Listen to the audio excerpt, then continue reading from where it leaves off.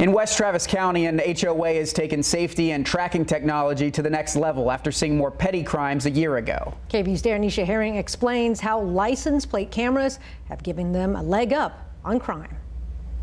If you're driving through the Lake Point community, just know a photo of your license plate, make and model of your vehicle is recorded. A couple of years ago, we were struggling with a lot of petty larceny, break-ins. We had a couple of significant incidents. So Michael Husband, the president of the HOA, got flock safety license plate reading cameras installed at every entrance. If it's a known car or a suspect car that's been identified as suspect by local law enforcement, it automatically gets flagged and sent to the Travis County Sheriff's Department for interdiction.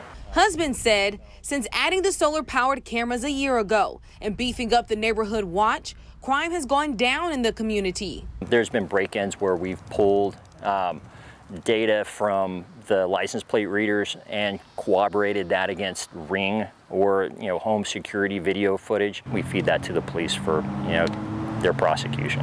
He said they've done that at least 20 times. Attorney Quentin Brogdon said when balancing public safety and privacy, this is right on the edge. So there are legitimate concerns about the loss of privacy on the one hand.